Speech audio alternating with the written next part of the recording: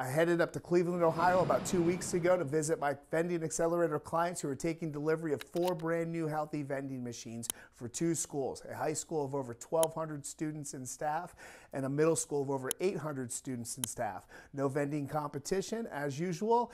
And then I checked in with my clients after the kids came back from spring break. They gave me a text message after day 1. They generated about 90 sales between all 3 machines, but something interesting happened on day 2. They texted me this picture. At the middle school, the machine was almost completely sold out, over 300 sales after day 2. The kids figured out the machines were there. They had no idea. I'm going to sit down with my clients over a Zoom call. We're going to look at their sales reports and hear directly from them. So if you'd like to see that video, give my channel a follow, hit that bell notification so you're notified when we drop that video.